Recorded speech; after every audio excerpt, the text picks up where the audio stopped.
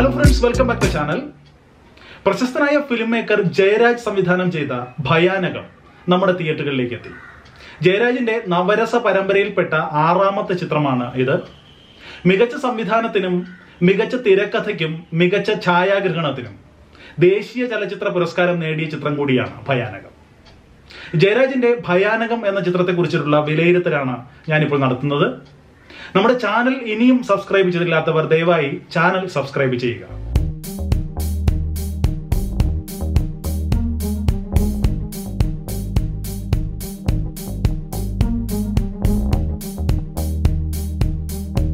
ഭയാനകം എങ്ങനെയുണ്ട് എന്ന് ചോദിച്ചാൽ തിയേറ്ററിൽ പോയി കണ്ടിരിക്കേണ്ട ചലച്ചിത്രം. ഞാൻ ഈ ചിത്രത്തിന് നൽകുന്ന റേറ്റിംഗ് ആദ്യമേ പറയാം, 4 out of 5. കൊച്ചു ചിത്രങ്ങൾ കൊണ്ട് അത്ഭുതപ്പെടുത്തുകയും വമ്പൻ ചിത്രങ്ങൾ കൊണ്ട് നിരാശപ്പെടുത്തുകയും ചെയ്യുന്ന സംവിധായകനാണ് ജയരാജ് എന്ന് എനിക്ക് പലപ്പോഴും തോന്നിയിട്ടുണ്ട്. എന്റെ ഈ അസസ്മെന്റ് ഇവിടെയും ഇക്കുറിയും തെറ്റിയിട്ടില്ല.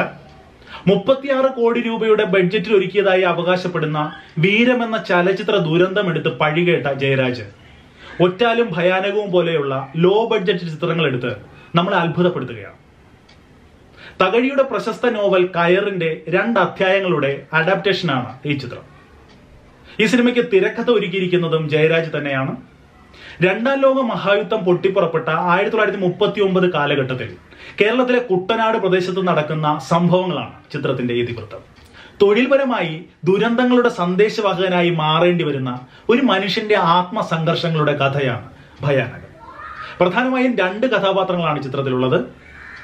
ഭയാനകത്തിലെ പോസ്റ്റ്മാൻ എന്ന നായക കഥാപാത്രത്തെ അവതരിപ്പിച്ചിരിക്കുന്നത് രഞ്ജി പണിക്കരാണ്.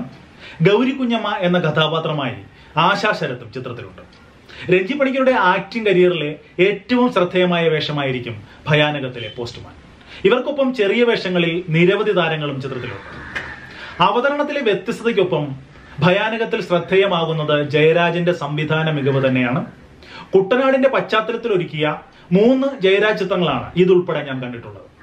ഷോർട്ട് ഫിലിമായി എടുത്ത വെള്ളപ്പൊക്കത്തിലും നമ്മുടെ രാജ്യാന്തര ചലച്ചിത്രമേളയിൽ മികച്ച ചിത്രമായി തിരഞ്ഞെടുക്കപ്പെട്ട ഒറ്റാലും ഇപ്പോൾ ഭയാനകം. കുട്ടനാടിന്റെ പ്രകൃതിയുടെ ആത്മാവ് തൊട്ടറിഞ്ഞ സിനിമകൾ തന്നെയാണ് 3.